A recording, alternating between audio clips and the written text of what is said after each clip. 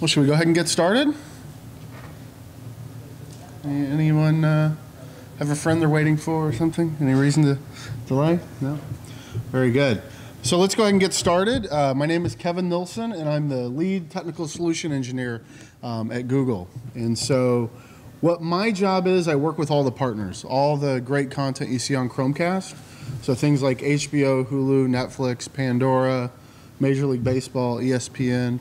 All these partners, I work with them to make them be successful on getting their apps out the door. So sometimes it's troubleshooting over the phone, sometimes it's over Google Hangouts, other times I get on a plane and fly in and help them move forward and answer all their questions. So, how many of you own a Chromecast? All right, so this is a Chromecast. If you haven't seen one, seems like just about everybody. $35. They're really nice. So, cool. So let's go ahead and get started. So here's a couple of couch potatoes, kind of leisurely enjoying. We all love kind of watching TV, relaxing in the living room. But it's not just about leisure. It's about spending time with your family, your friends, sharing experiences together.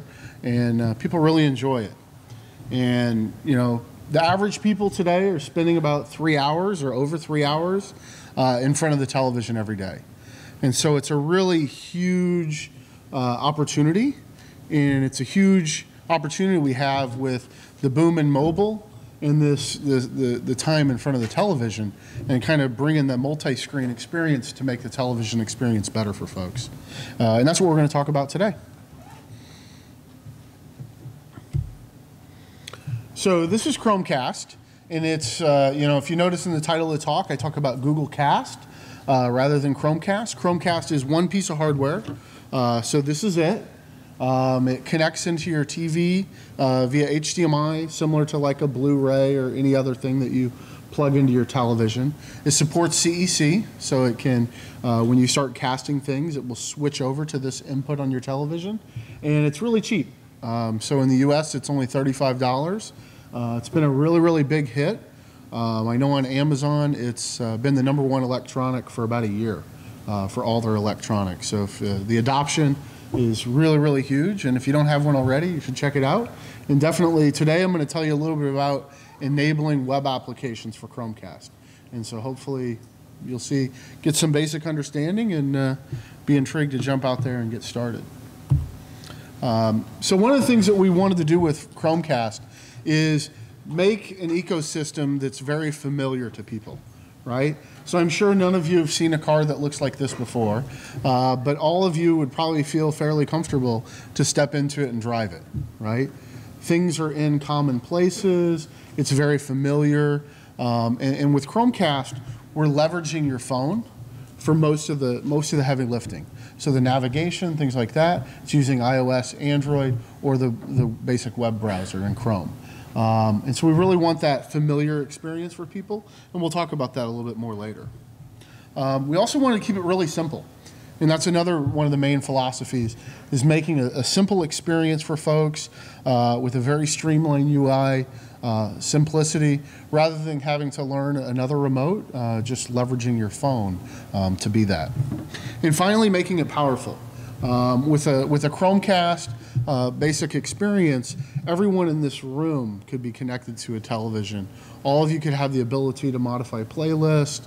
All of you could have the ability to pause, scrub videos, and have this very powerful collaborative environment where, rather than most homes that have one remote control in the living room, everyone in the room who has any kind of a device gets that power. So Google Cast is this unique experience that takes the highly immersive 17-inch world, which is your phone, and you all like, the preferences and things that are here. You're all very familiar and very immersed with this.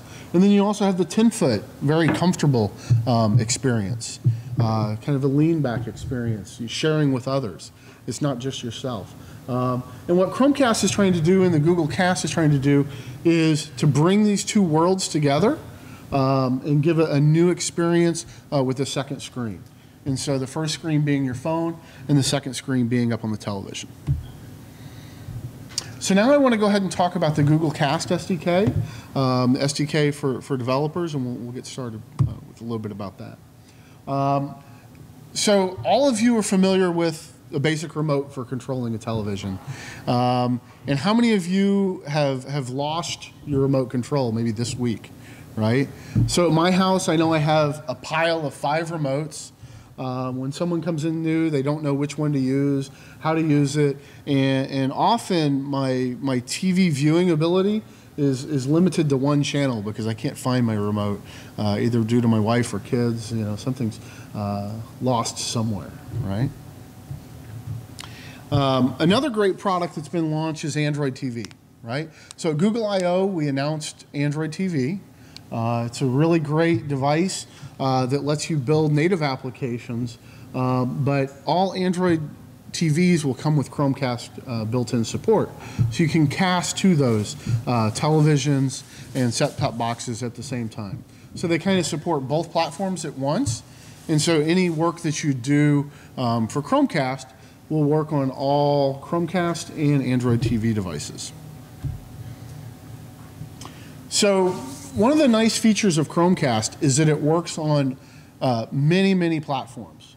So here you can see an example of Android, iPhone, tablets, browsers, all connected up to the same television, and they're all able to scrub, and they're able to adjust the volume and change the playlist. And it all is controlled through the Chromecast, a single, all of them connecting at the same time and manipulating as if they were remote. So let's talk about some of the technology and some of the terminology that we're going to use today. So Google Cast is a technology where Chromecast is the first piece of hardware to support that, right? So Cast is a technology, and so I talk a lot about Google Cast and Cast enabling your app, but Chromecast is a piece of hardware that has led things off, has been really successful. We've got 2 types of apps that we'll write.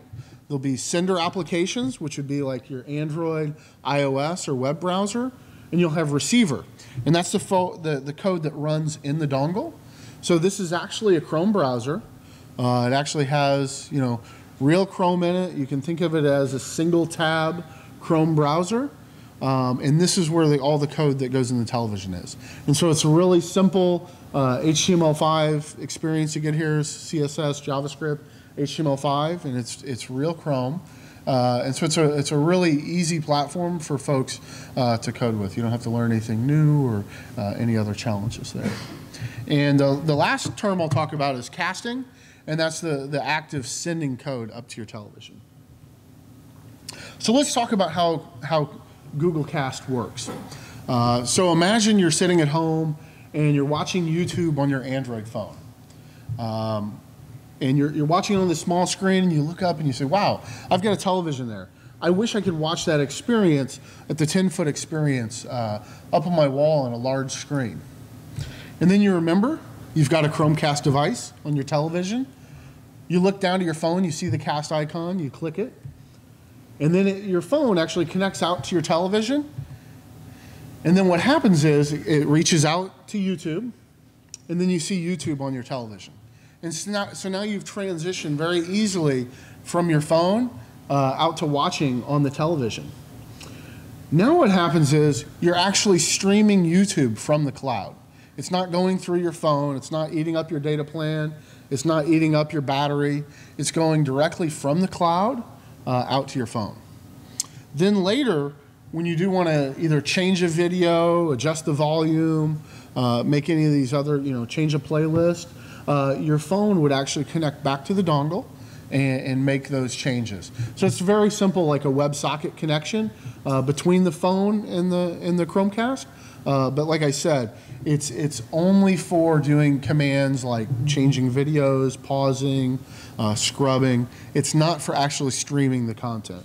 So you get, you're not going to eat up your battery, and you're not going to eat up your data plan. So now I want to talk about some basic tips for coding for the television. And this is going to apply to lots and lots of platforms, be it a Roku, an Apple TV, Android TV, wherever it is. We want to include something for everybody. And these are some basic tips that you can leverage on Chromecast as well, obviously. So here's the first kind of simple web page. And this is something I threw together on my desk last week. So we see a simple web page that says, "Hello, Cast Developer." But then if you look at the screen, the television screen, most of the text is cut off. Does anyone know why that's the case? We have one. Anyone else? Yeah, a few. Want to tell us? Yeah, overscan. So overscan is exactly what happens. So when you look at this, this is from my desk, and this is my TV in the default out-of-the-box configuration. So by throwing something up there with some basic text, it's all cut off. And what happens is, here you can see some suggestions from the BBC, and this is from some older standards where TVs don't render well around the edges, various kind of wrapping around the corners. So here's something off of Wikipedia from the BBC that talks about different aspects ratios and what percentage of the screen that you need to leave with no content. And so if you think back to like movies you've watched, or maybe you'll pay attention in the future, you'll notice that like actors' faces are never near the sides of the screen. They're usually kind of centered up a bit. And it's the same for Google Cast or any other thing that you're writing software for. Any sort of messages you want to display, things like that, you need to inset them with some borders and stay away from the outer probably 15% so that things continue to look nice. Another thing I'll talk about is the whole second screen, right? So a lot of times people, with like Chromecast or other things, when they're developing second screen applications that could exist in a single screen, they'll end up putting dialogues, error messages, many things like this up on their television, right? And so you have to really think about the fact that when you do introduce something like a second screen, folks are looking at their phone, they're looking at their second screen or their first screen, not the television, and so clicking and things like that should happen here rather than up on the television. And the last thing I'll leave you with is burn-in, right?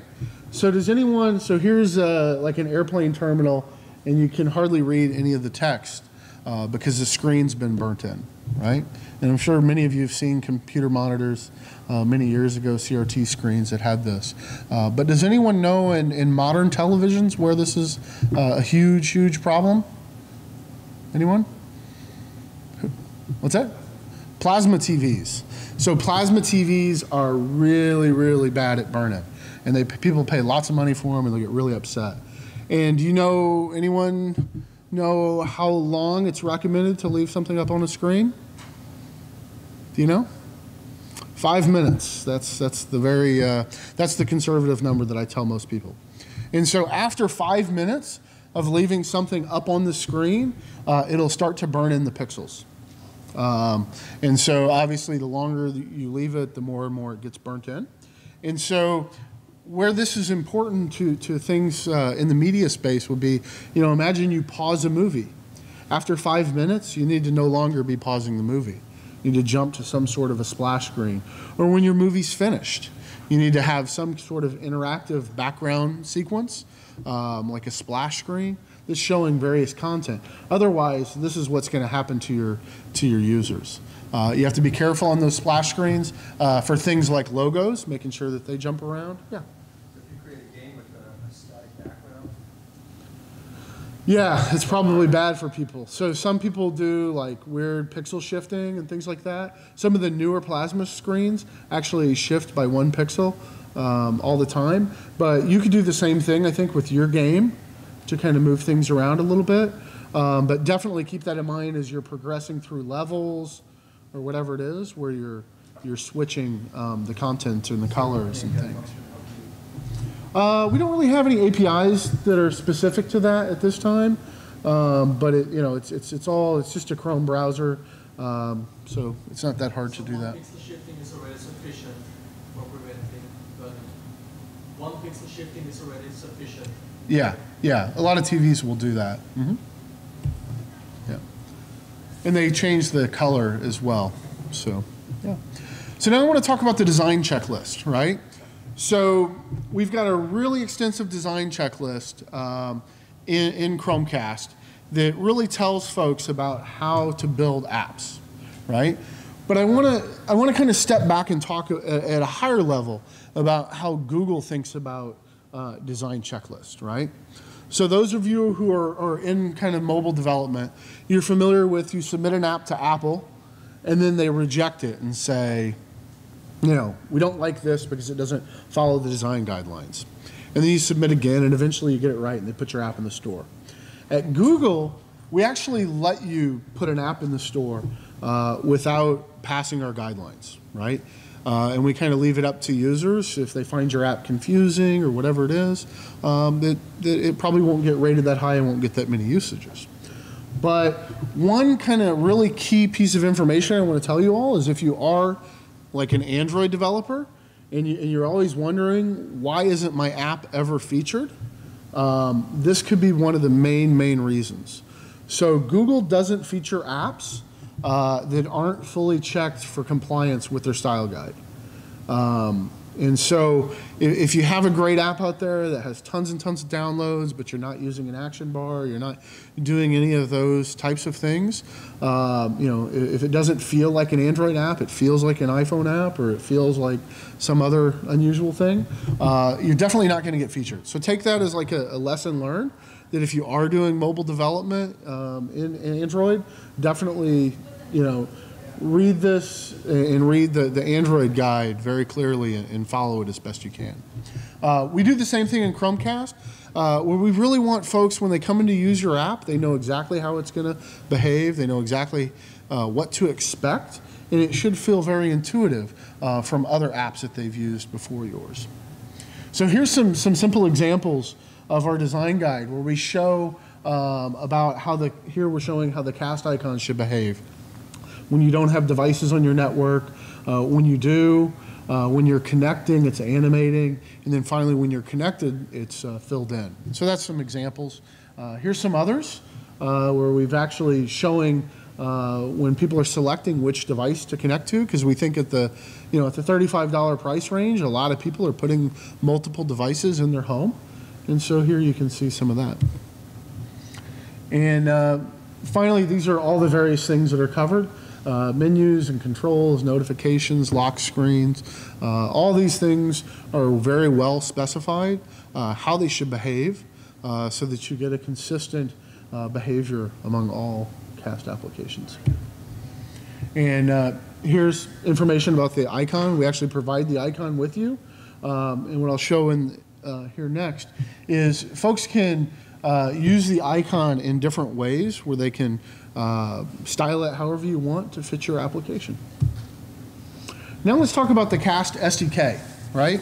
So I'm going to start with Cinders. So Cinders would be, in the web world, would be the Chrome browser running on your laptop or desktop.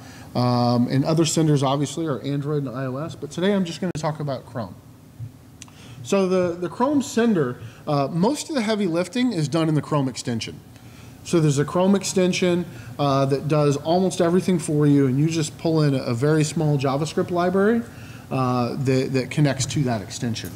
The extension, the code itself, obviously is HTML5, JavaScript, CSS, because it's just running in your browser.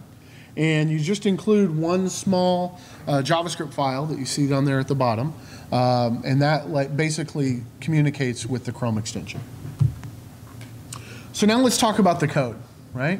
The first thing you'll do is you're trying to determine if there are devices on your network, and so you're going to register a callback there, the OnCast API available.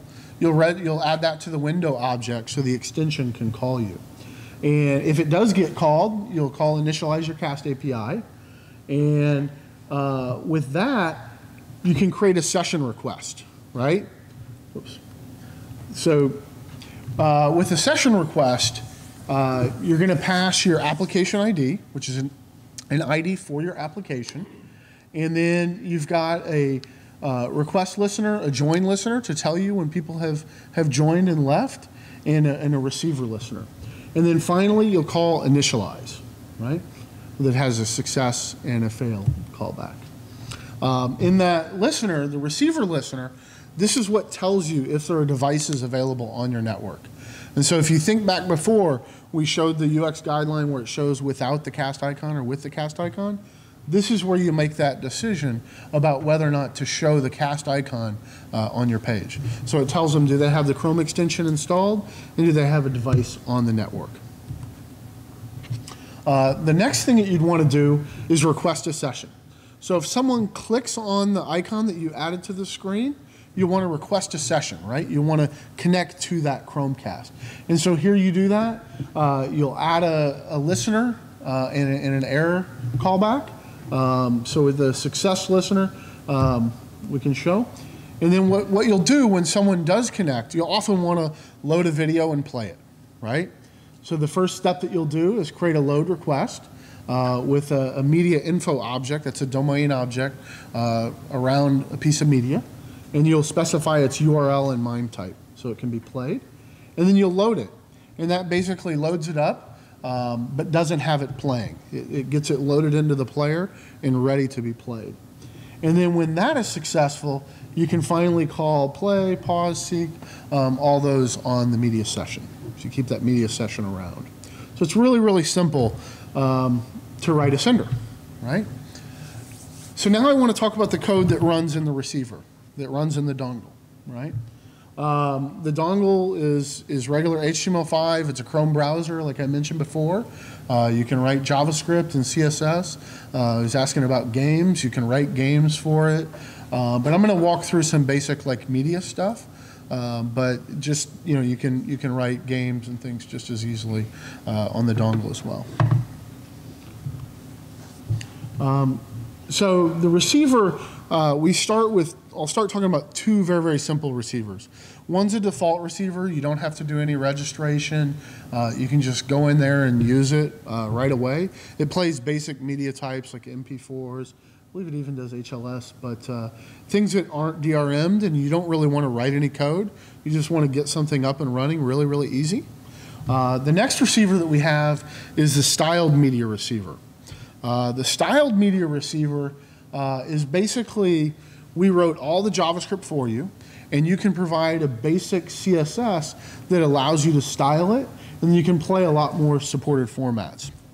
And so here's an example of a styled receiver, and you can see you're able to style the progress bar, you're able to style the splash screen, there's a logo that's covered up that you can style as well. And so you can make it look and feel like your app, and all you did was provide a few basic CSS tags to do that. Now I want to talk about custom receivers, right? So custom receivers are where you're going out there, you're writing all the HTML, JavaScript, CSS yourself so that you can have a really immersive experience. You can customize things. You can add metrics. You can do all the different things that you want to do. Whoops. Hang on. I just unplugged myself. There we go. Sorry about that. We'll do that again. So these are custom receivers. And most people who have, DRM'd content, any kind of protected content, or they're trying to do something more sophisticated, they'll use custom receivers. So most of the apps, or all the apps that you've kind of heard of, the HBO, the Hulu, the Netflix, this is what they do. So here's a really, really simple custom receiver. And you can see in just a few lines of code, you can get something up and running. So the first thing you'll do is create a web page and just include one script tag. So this is our cast receiver JS that has the basic SDK in it. And then you'll create one media element. So you can see here that I've got a video tag. So I put a single video tag on the page. And then I'm going to create a media manager and pass it that video tag. So the media manager will take care of dealing with the content in that video tag. And then finally, I'll get an instance of the receiver manager and start it. And so this is all it takes in Chrome, to write code in the Chromecast, in the receiver, for a very, very simple experience, right? There's all kinds of callbacks that you can register. We won't go into all those today, but you can register listeners to hear when people join and leave. You can get listeners when videos stop playing and paused and all that. But here's the basic that it takes to get up and running. Next, I want to talk about custom messages, right? So we have two types of custom messages. And so let's kind of imagine the scenario where we're writing a poker game, right? If I were going to write a poker game on Chromecast, I'd like to show all the face-up cards, and then I'd also have face-down cards. So for face-up cards, I would use a message bus and send them out to everyone in the room. But for face-down cards, I would use a cache channel so that I can send something in a point-to-point fashion to one individual recipient. So basically, your receiver, the code in the TV, can send out to everyone or just a single person, right? The senders, on the other hand, the Android, the iPhone, or the web browser, they can only send to the receiver. So if a sender does need to broadcast something, he'll send a point-to-point message to the television, and then it will broadcast it out to everyone. So the custom receivers have a few basic classes that I can talk about here. They have a cast receiver manager, which is a singleton for communications. There's a media manager, which is about loading media sessions in your media element. You have the message bus and the channel that we just talked about that are all about doing custom messages, right? Either in a bus fashion where it goes out to everyone, or in a channel fashion where it goes out point to point on a single channel. Like I talked about, it's not just about media apps, right? So a lot of the apps that are out there today are very media-centric.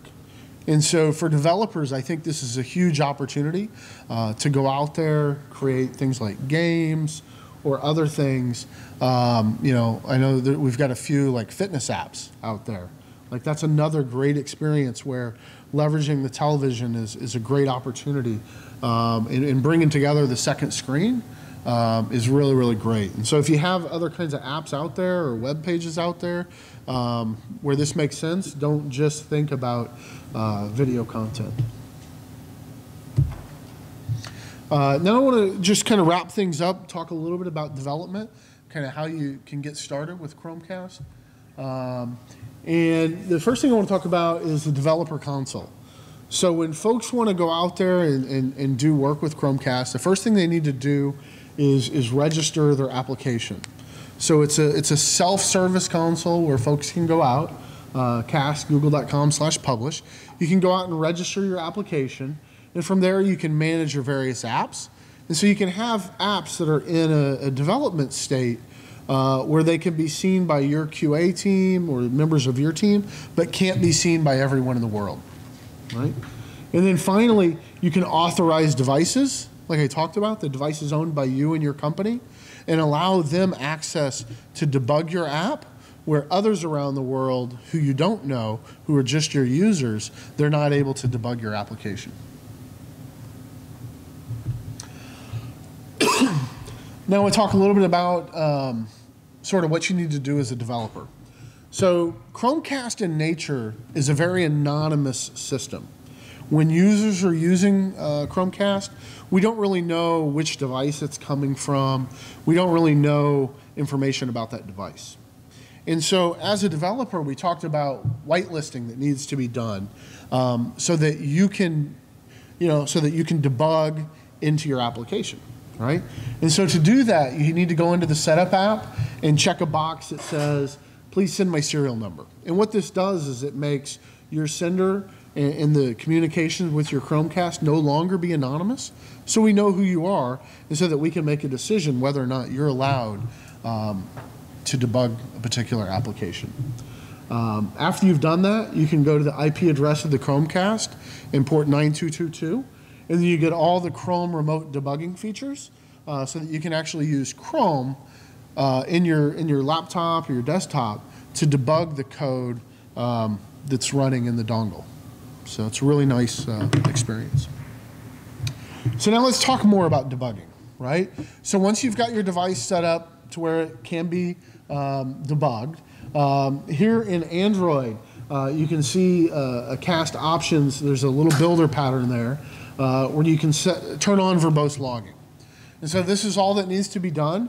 And then you get all kinds of things in Logcat that tell you a lot more information about when connections happen, disconnecting, all that. And those are for Android developers. For iOS developers, we have a GCK log delegate, which I don't even see on the screen, but it basically has a log method, a log from function method that you can configure what happens with logging. Say, for example, you want to send your logs of a device to your server and things like that. It gives you the flexibility to do that. And then in Chrome Sender, it's all real straightforward. If you haven't used the Chrome Dev tools, they're really, really nice, similar to Firebug that was super popular many years ago.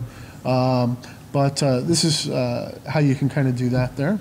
And then obviously debugger command is another really cool little tag that many people don't use that forces a breakpoint. So it's kind of fun. Receiver debugging is really cool because you can actually, like I said, you can use the Chrome remote debugger, and then using it, you can debug into your receiver. So has anyone ever used Chrome remote debugging before? No, a few? What'd you guys use it for? For Android, absolutely. So this is really, really cool. So if you do web development and you have an Android web app out there that like has janky scroll performance or your pages aren't loading on Android, you can actually use your laptop through ADB and connect to your Android phone, and then you can remote debug. You can get a console and you can put breakpoints and you can modify the CSS live, whatever it is you want to do of that. And so it's a super powerful tool for folks trying to do mobile web development. I think it's really about the only tool out there. It actually works really, really well. So before I joined Google, I had a lot of experience using it. And, it was really great. So here's some of the things you can do. Setting the log level, and there's a constant there. You set it to debug level. And this will give you a lot more information about connecting and reconnecting.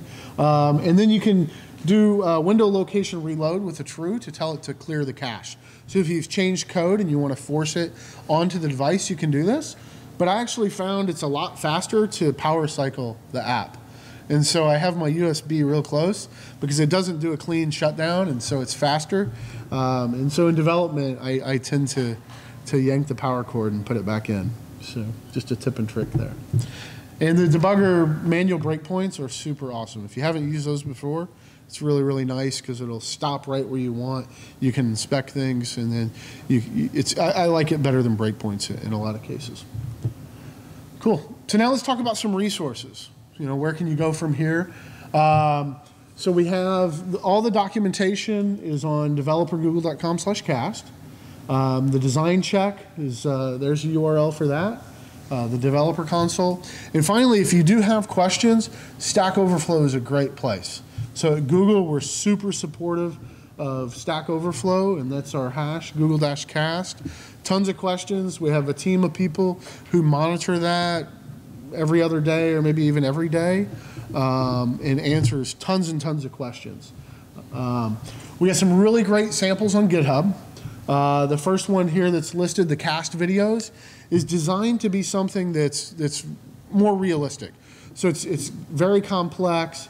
It adheres to the UX guideline. And so that's really that super advanced app, and hopefully you can grab as much code as possible from it to give you a head start. Just grab as much as you can. And then there's two other simpler apps. One is Hello Video and Hello Text. And this is what's the bare minimum amount of code to get a video playing on the screen, or what's the bare minimum amount of code to send custom messages. So those two are really great just to get you started, kind of understand the basic life cycle before you dive into the more complex example. We've got some other samples on the receiver side. There's a media server. It's a Node.js server that lets you create your own HLS streams and pipe those out. There's a test harness for that. And then there's a really complex custom receiver that deals with all the after 5 minutes of delay. We're going to cycle through photos so you don't have burn-in. Deals with using our custom media player so you can do MPEG Dash or HLS kind of video streams. It's a really great example to kind of get you up and started. So where should you go from here to get started? Go to the web page, the Chromecast developer website. You can run through kind of a flow, a workflow for sender apps and another flow chart for receiver apps. Go get the sample apps from GitHub. Get them up and running. Make sure that all your development environment's set up. You can debug, and then modify them slightly to play some of the streams that you have. And then from there, read through the design guideline. I recommend reading that once or twice, maybe 3 times, so you really get a feel for all the things that can be done with Chromecast. It's a good. It really helps you understand the full second stream experiences. And with that, happy casting, and thanks everybody for coming out. Yeah, question? Yes? Will Chromecast work with Google Earth yet? I have no idea. I've never tried. Is Google Earth Flash or? It may not have enough processing. So Chromecast is really limited in memory. So memory, when you're doing things that are highly animated, definitely memory constrained device because of $35 price point. That's the next question. Are there other plans to boost the processing power and memory? Yeah, so we're always improving the device, right? So the device gets better and better over time, both software and hardware. Then there's also, the whole Android TV. All the Android TVs will, I would assume, be much greater horsepower than what this machine is. Okay. Yeah. Mm-hmm. Yeah. Other questions? Yes. I'm not, but if you send me an email, and I get a card here, you can grab one. If you send me an email, I'll definitely shoot slides over to you. Yeah. Any other questions? No. Very good. We'll enjoy the rest of the show.